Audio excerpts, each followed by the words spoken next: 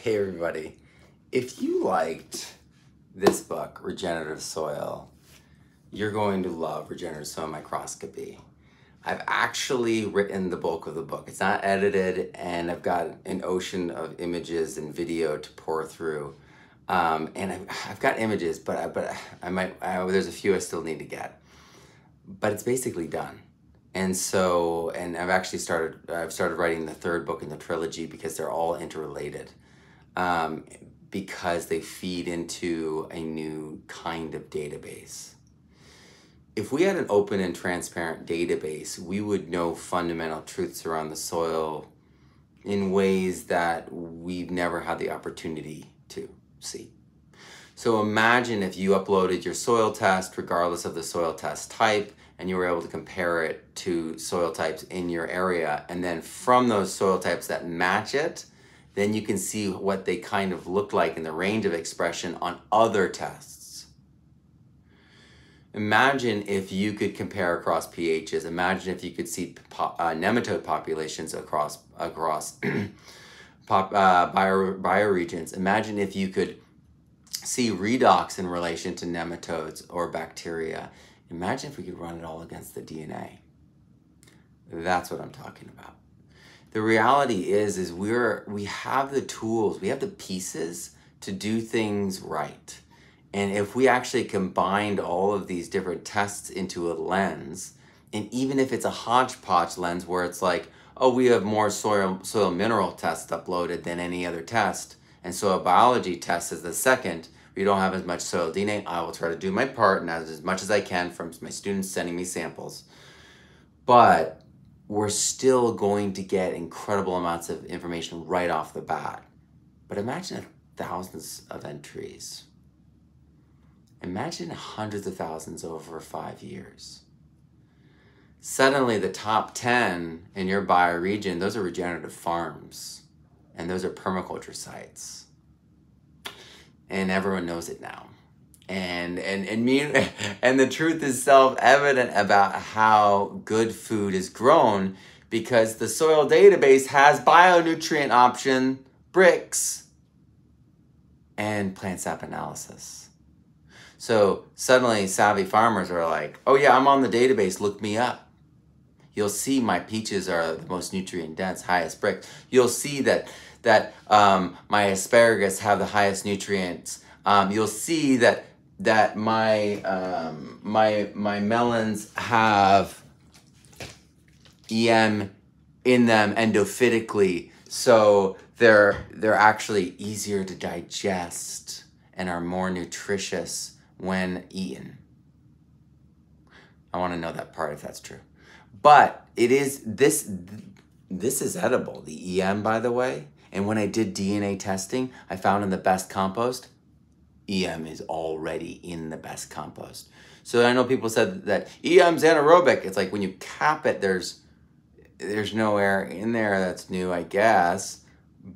But that's the process. And then you use it, and then it can exist facultatively.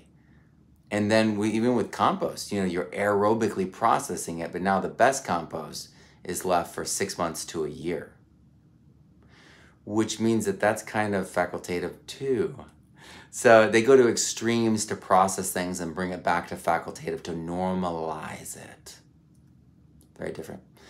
So we're going to be able to map the specific ratios of microbes that work best with different plants, different soils, different bioregions. We're going to be able to locate the actual individual microbes that are bioregional dependent, like Lamus deserticola, and others that are actually from that climate. And you bring them to other areas, they don't do well. They just senesce. And being able to map that too is also incredibly important because none of these things are being mapped. Everything's Wild West right now. So the Kickstarter is 28 days left, I believe. We are already at, let me look. Last time I checked, I think it was 28% or 29%. We're doing pretty darn good for day 2. I tell you that much. I mean, as it stands, yeah, we've got 31 backers. That puts us, oh, it's not 28. I was all hopeful. There's 28 days left, 24% funded. But there's only 31 backers, so very few people like have even probably heard about it. That's why I'm trying to spread the word, and I need help because not everyone's gonna, you know, get into microscopy. Not everyone's gonna want to go on, you know, be part of this, and that's okay. But this is going to benefit everyone. This is going to give everyone the opportunity to do things the right way, in a way we never had an opportunity to do. It's going to allow scientists to see things they've never seen.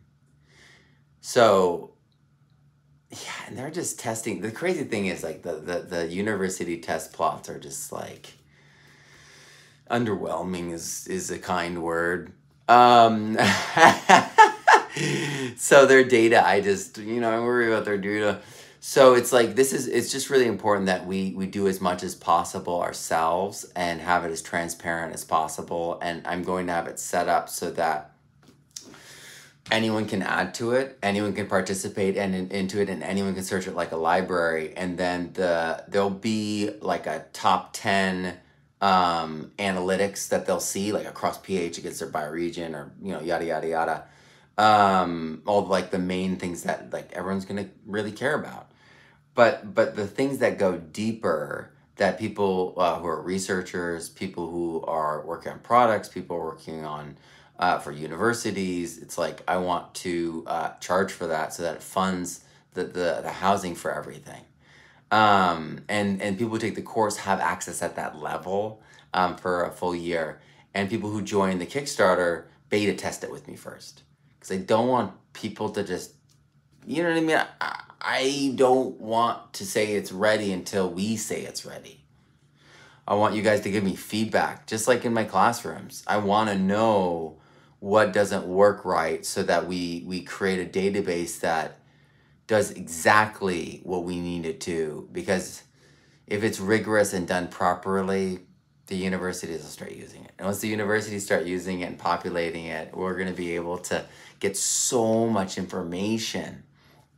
It's going to change all of farming. It's going to allow people like John Kemp to go to 10x level as well. It's going to allow people like James F. White, Olivier Husson, all these people who are doing incredible research to understand way more. They're going to be able to help so many more people.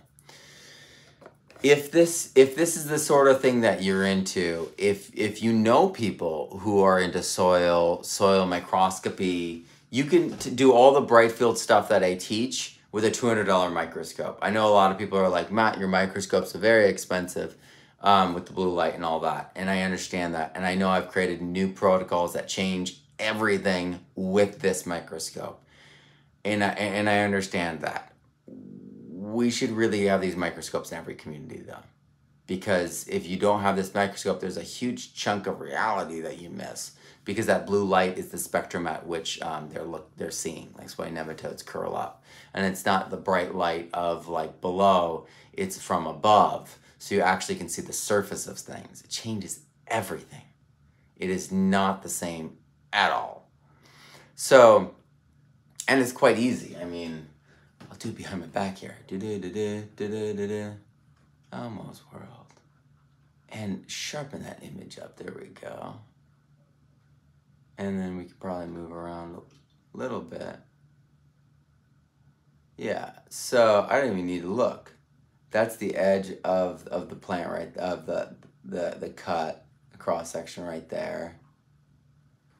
And I'll turn around. Yeah, so it looks like shards of glass. And that's the thing, is cells are actually designed to let light pass through them. But it's a specific spectrum of light. And so when we look at it with other forms of light, they look opaque.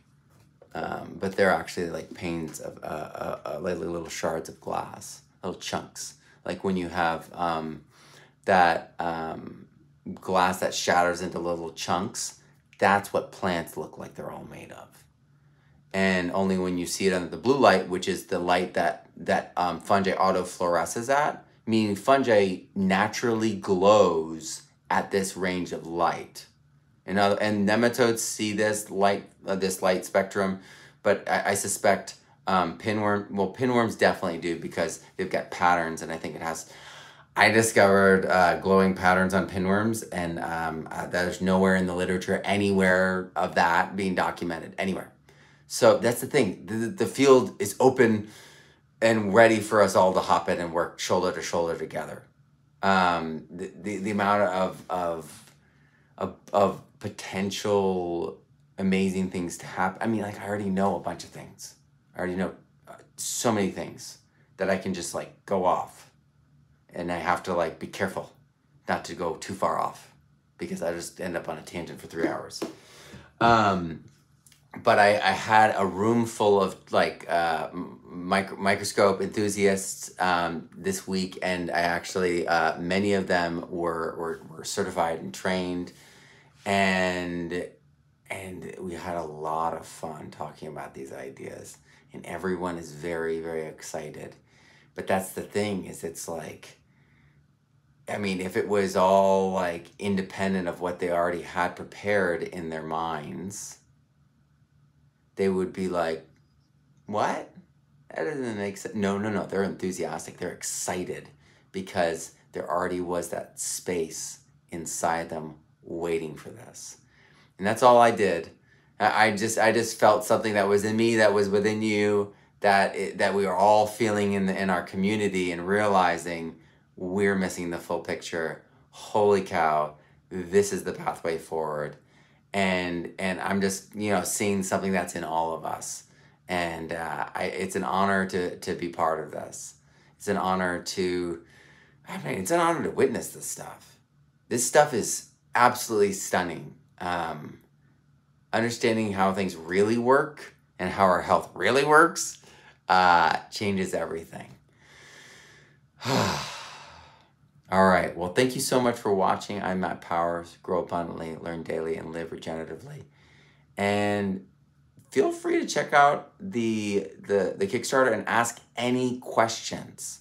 And then also make suggestions. I mean, the reality is, I'm the teacher that is the guy who did 150 different preps for each one of his students. I had personalized educational preps for every single one of my students when I was a charter school teacher. And I did that in a very specific, empowering way. And I want to do that for everyone. I want to be able to empower people to be their unique selves. And this Kickstarter is just an extension of that. So if you know folks that are interested in soil and microscopy, please share this with them. All right, have a wonderful evening, wonderful weekend.